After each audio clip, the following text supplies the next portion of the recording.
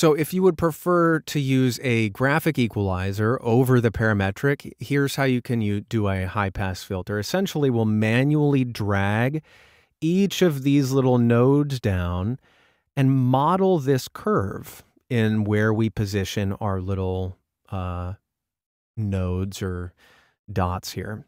So I've got that curve there, and it looks somewhat like that. I can also here reduce the slope of the curve or increase the slope of the curve depending. Not necessary, but something you can play with as well. So the good news is that's all you need to do for EQ with your voiceovers. You don't need to go crazy. It's not a huge process.